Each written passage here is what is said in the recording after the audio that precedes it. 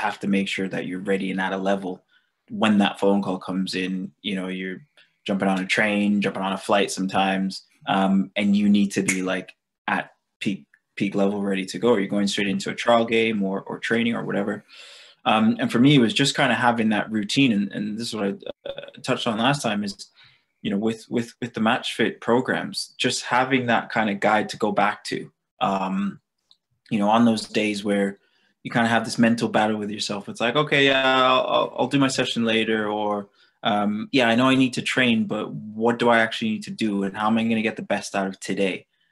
And, you know, having that guide to work off, you know, for me, the 90-day program was the best thing ever, because I knew for the next, you know, 3 months, I knew exactly what I was doing every day.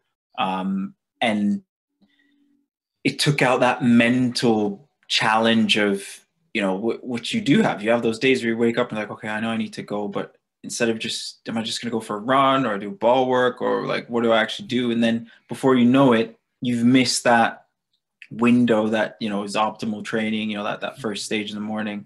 And you're like, oh, I'll do it in the afternoon. And then something else comes up and you just feel off balance. Whereas when you're in your full-time environment at your club, you know what you're doing, you go and you train. So it's trying to get yourself in that routine and in that discipline, even though, you know, you don't know when it's coming. It could be 3 weeks, 6 weeks, a month, like 2 months, you don't know. So having something to refer back to is very important.